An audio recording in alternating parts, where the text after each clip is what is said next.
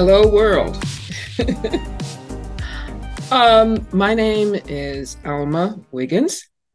I am a trustee at Mount Calvary Baptist Church in Rockville, Maryland.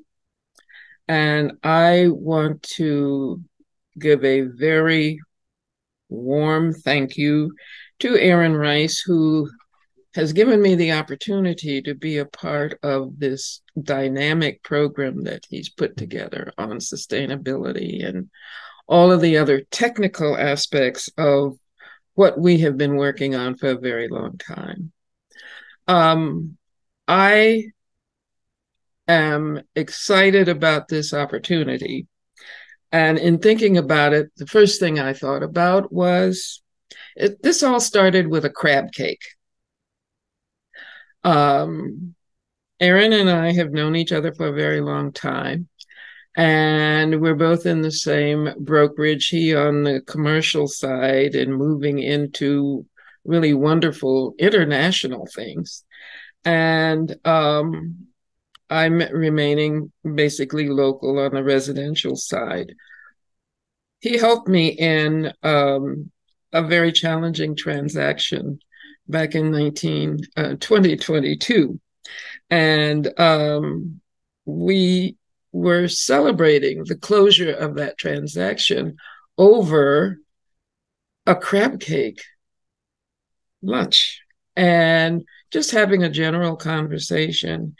And then he asked me about, are you familiar with the BEPS program, which is the benchmarking program for the county and for the state of Maryland? And I said, what is that? And then he proceeded to, in his usual manner, of providing me with a whole lot of information and the sources where I could go and find out about it. And I said, okay, that sounds interesting. And I didn't have a clue. And I said, does this include churches? And he said, yeah, I think so. At the time, at the end of 2022, it was questionable as to whether religious institutions were going to be a part of that, based on the mandates and the laws that were being passed. But at a later time, he informed me, yes, it would be. So my question to him was that, well, how can that apply to us at Mount Calvary Baptist Church? And that's how the whole thing started.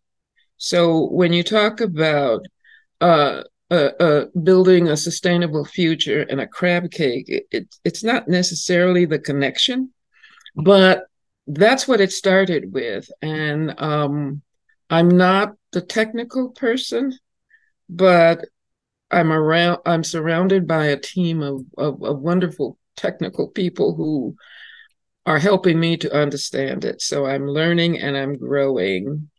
And I am extremely committed to how this is going to benefit Mount Calvary Baptist Church. I've been a member at the church for a long time. I won't go into the numbers.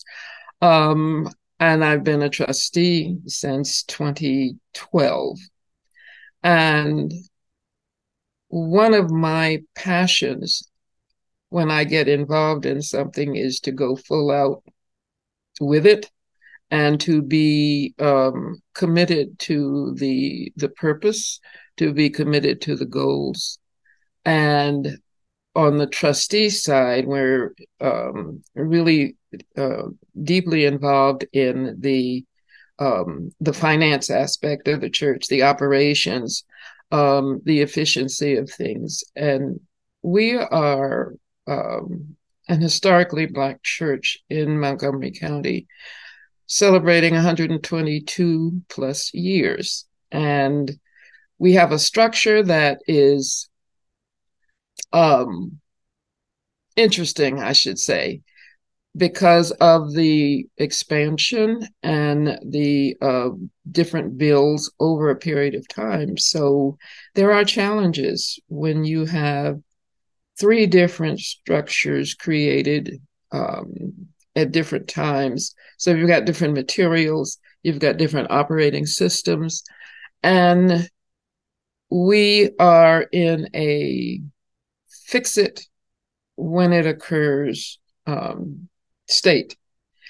And we are also an integral hub in Rockville and Montgomery County, being located in central part of Rockville.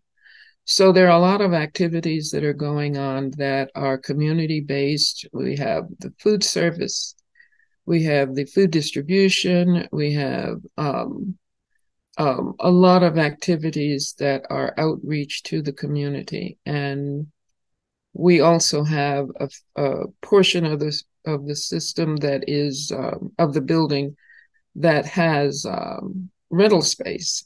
And I learned about the BEPS program, which is the benchmarking program that's a mandate in the county as well as for the state, and that is benchmarking um, our energy use, our efficiency use. I'm not real great on all of the acronyms, but I know what it's all about. And what we needed to do as a starter was to figure out what it is we're spending our money on that we could be using better. And the first phase of this program in buildings that are over 25,000 square feet, and we are above that. And also the state level, which is 35,000 feet in in space, and we are above that. So we are required by law to meet the county and the state mandates for energy efficiency to cut down on the green gases that are produced by commercial buildings. And we've got a timeline in which to work on that, but all of these things take time. And it's important that we meet those deadlines because we don't want to get to the end of the process and figure out that we didn't do our homework and that we have to pay fines for not being in compliance. So my commitment is to work with our church and become a sustainable uh, energy user, to be efficient and to use the resources that we have to be able to do the work, which is our theme from our new pastor who's with us, has been with us for 3 years. So we need to do these things. And when Aaron introduced me to this whole concept, I have been all in. We have done phase one, which was a 24-month period of clocking or tracking our utilities. And that was mind-boggling. Then we went to phase two. And that was more involved on the technical aspect and working with the wonderful teams of people who have been very supportive and very, very helpful in explaining various things to me as we proceed. So we have accomplished phase one and phase two so that we can work toward our new thing, which is called the Energy Star rating. These are all new terms, but the Energy Star rating is what we are working to achieve, which will mean to us that we have a safe building, and that it is going to be a healthy building so that our members, our staff, and then those people who use our building as a public um, arena for their different events are coming into a safe situation. And we have a rather piddly number right now, and it's based on 100% of what the expectation is. We would fail at this point. I don't like that. So we need to work with all of the teams that are helping us and putting these programs together to increase our efficiency, to increase our activities that's going to save us some money, and then we can put that money toward our ministries. A little bit on a more formal side, building for a sustainable future. We are going through this process and we're exploring how to be financially and environmentally responsible. And we can be, as one of the older churches in Montgomery County, we can spearhead that. We can be a beacon to help other churches and other organizations to step out and come on board to do the work that's a part of becoming a healthy building. Working with Aaron with the air quality, that was very interesting. We had monitors put in the building that would really track the air quality, the CO2, and all of those other symbols that I can't remember all the time, but I've learned what they mean, and it's still a work in progress. And I remember one time he was in Florida and he sent me an email saying, "What is going on at Mount Calvary?"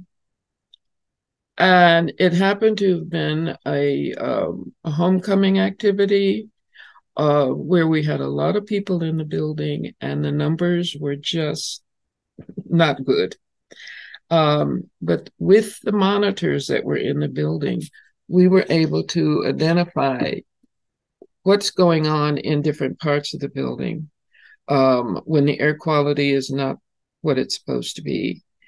And then that was done for 90 days, I believe. Yes, it was for 90 days. And then we got a report on that. That tells us what we need to do in order to improve the air quality and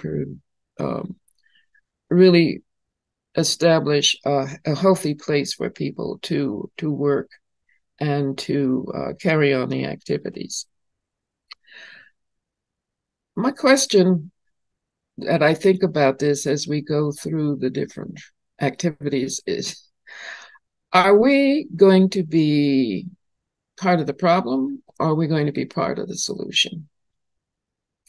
I would like very much to be part of that solution and being a part of this program and looking at the grant opportunities that are going to help us do the work and improve the condition of the building, then that would tell me that we can do this with a collective, collaborative effort to do the work that's necessary, to apply for the grants, to clean up our act, to do a better job, to have a safe place for us to live and work.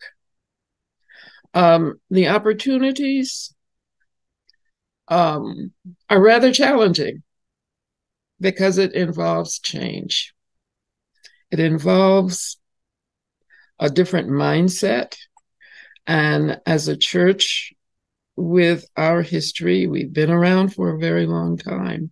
There are traditions, there are practices, there are habits that we've been doing for a very long time. And to do what we have to do involves change. And change is sometimes very challenging. Um, One of the things that I worked with a few members in church is to just share information and to share data, hard data, to show them how much money we were actually spending and how we could cut that cost. And then we can take those dollars and move them into the ministries and the activities that we want to do. When we are in a house or in our church house, so to speak, and there's a problem with the roof, or there's a problem with the utilities, or there's a problem with something that is critical to the health and safety of the and well-being of the people there, that becomes a priority. But in our church, we want our priority to be for the ministries to do the activities that they are involved in. But when we have these emergencies, there are must-dos that we have to spend money for. And when you have limited funds that are allocated, and then we spend more money than necessary in our upkeep of the property, that cuts into the missions that we want to take care of. One of the things that I love whenever I get involved in something, I work on principle and I work on purpose. And sometimes that gets me into trouble. However, it doesn't stop me because we want to do what is good and right for our members. And that can be challenging sometimes because we have a mindset that has been established, and introducing new concepts take time. So anytime we have a small milestone that we achieve, we celebrate that and we advertise that and we share the benefits of having done A so that we can do B, C, and D. And as as a retired educator, I look at different ways of telling people why this is important, and not only telling them, but helping them to understand so that they can buy into the tasks that we need to do. And when I was talking with Aaron and talking with Khalid on something, I was reminded that everything starts with one person, and it just so happens that I'm it for this. So I fully take on that responsibility, and we are growing in understanding. We are growing in acceptance for change. We are growing in the effort to get this thing done in a timely manner. And that I'm very happy about, so that we can do our work and we can celebrate our wins. And I'm being faithful and I'm being bold, and we're pursuing this to get the work done. I think about there's a thing called the butterfly effect, and that one little butterfly flapping their wings on one part of the world, when that is multiplied, it can create um, a tycoon a typhoon or whatever it is you want to call it, it can create a very big impact in another part of the world. This energy project, I see that as a butterfly effect. Each person doing a little bit for their job, being instrumental in activity or information or support, then we get the job done over time. Because I'm a grandmother. I think of how my grandchildren are going to live in this world 30, 40 years down the road when I'm no longer here. And I think it is our responsibility of what we are doing today that's going to set the platform for what is going to happen and what kind of country they will be living in. We are responsible for that. I think about 40, 50, 60 years ago, who did the work for us? You know, I look at this phone and I think about the old big black phones that you had to dial. And by the time I got halfway through, I forgot the last number and I'd have to start over again. But now we are walking and talking with our phones, with our TVs, with all of that technology, all of those, even down to the automobile. You know, I don't like horses. I don't like to have to ride them or a mule. That's where we were. Where we are now, there are hundreds and thousands of opportunities to enhance the technology so that we can have a better quality of life. And if we don't embrace that, then when we get to a critical point, it'll be too late. So the work that we do now is important. So again, being faithful, I pray a lot, and then I go to work, and then I work to make it come to fruition. It's important that we be good stewards and we embrace change. It's not always easy, but it is necessary. And there's always continuous learning. And as we work to be good stewards of our resources, then we can expand on the ministries and the missions that we want. And we can have a safe and efficient building that we can work in and work from, because our church is the site of many community activities. We have the National Night Out, which is the protection. We have the policemen and we have the firemen, and then we have a lot of the community-based organizations that come and share that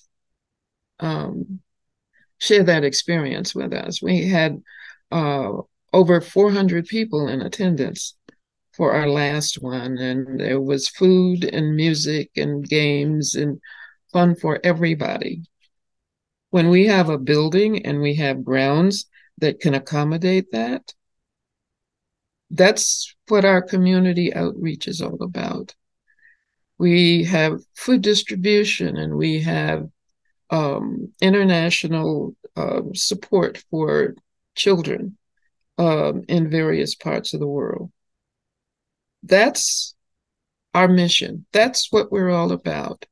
And we need to have a safe place in which to use as our platform for the outreach that we're doing.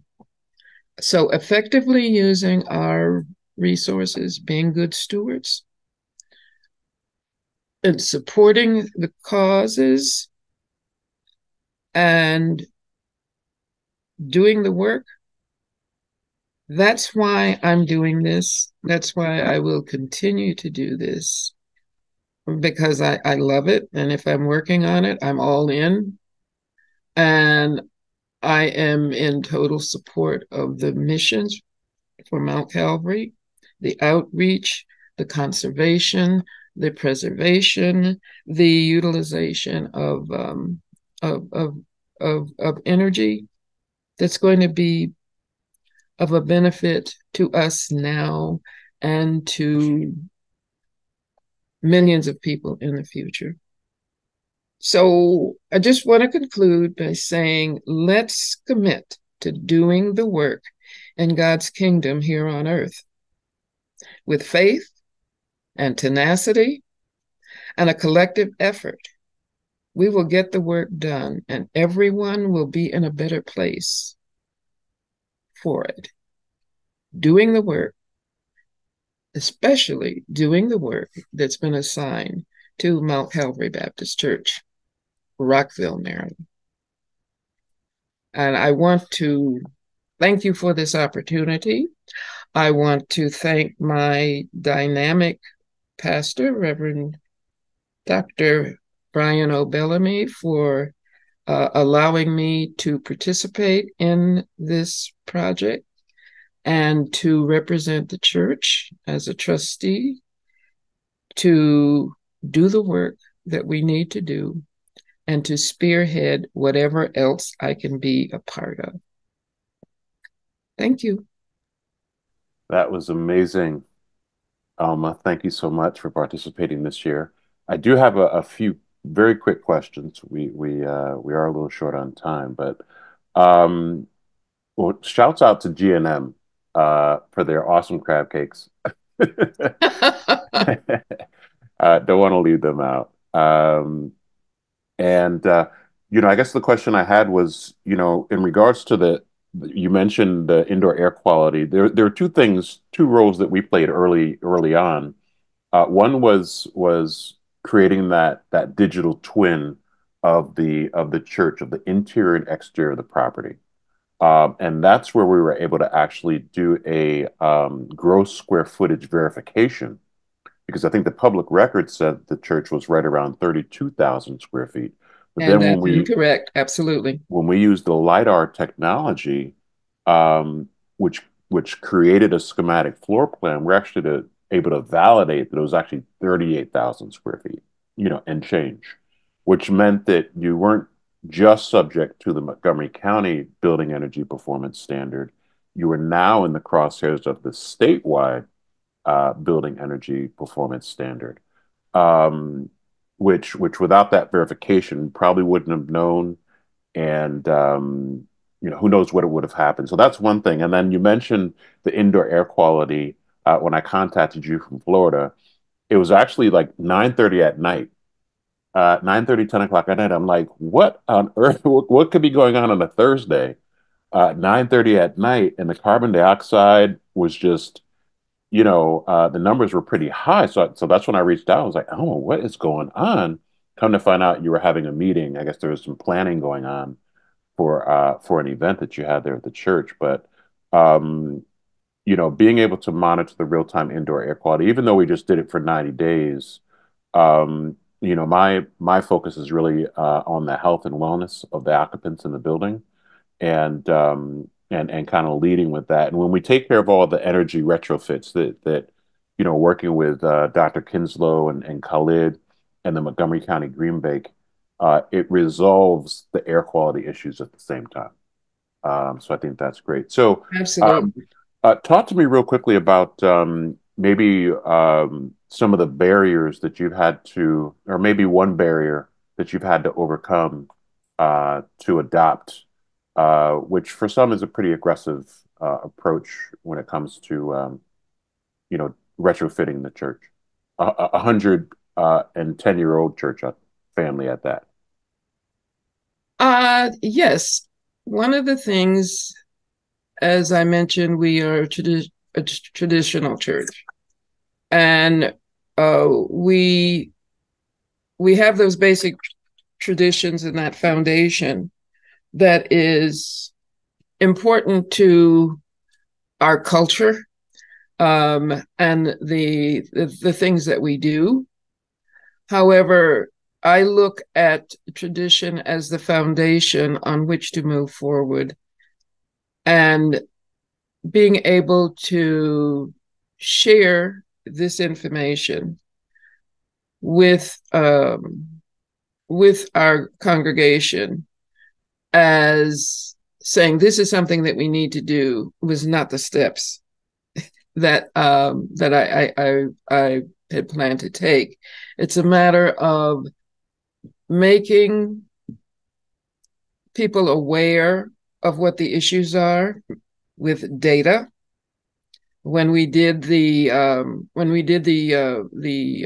energy assessment, looking at the figures of for gas and electricity, Yeah, and that compare energy. them over time, and seeing the increase because of the utility cost, that each year it was increasing by a certain percentage, and that it will continue to do that. And each time, it's like on a sliding scale. If you have more money going into repairs and renovations, emergency things like the day the lights went out when we were on our way to church, we eventually did get them back on, and we did have service that day. But that was the first time that had never happened before. Or the boiler goes out and we don't have the heat, or when we have more money that's going to that, it cuts into the expenditures for the year. There's an annual allocation that is established. But when, just as in the home, and some emergency comes up, you've got to take care of that emergency. So you can't take that vacation, or you have to cut back on. I love shoes. I can't buy those pair of shoes that I want, or there's something that has to be cut out in order to accommodate the emergencies. And in an older building, um, they become more frequent because the lifespan of those pieces of equipment have gone beyond, their effective age. So it's a band-aid effect, and you can't always plan for that because it would be an emergency. So sharing that with the members, and then understanding for them to understand that process and determine that there is a need, being aware, and then accepting that there is a need for something, and then being able to provide the information and the process on how we can remedy this is extremely critical. So the data talks to us, and in collecting the accurate data and keeping records that are up to date, so you have that foundation on which to do your planning and strategizing for long range planning. And I'm a big stickler for that. This has been great, Alma. My thesis for the year is the building is the database, right? Mm-hmm. The building is the database, and data is the new oil, right? So, uh, I want to thank you for your time. I want to thank you for your subject matter expertise, um, your thought leadership, and your leadership as a trustee, and kind of being the Sherpa and walking your church and church members and church family through this process, and being consistent. Because we had that crab cake a couple years ago, uh, And we're due for another. and we are due for another one. and look where we are now. You know, you've had the ASHRAE 2 level audit. You know, we're working on some grants to be able to get everything financed. So this has been awesome. I could talk to you all day about this. So if anybody wants to reach out, how do they contact you? You can contact me by email or phone call. Um, my number is 301-785-4869. And my email is alma.wiggins at mtcbc.org.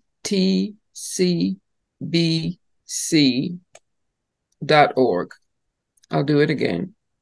Alma, ALMA dot Wiggins, WIGGINS, at mtcbc.org. That's great, Alma. We'll leave it there. Thank you so much. And we'll be in touch. We'll schedule that crab cake. Yes, I look forward to it. All right. Have a great weekend, Alma. Thank you so much. Thank you.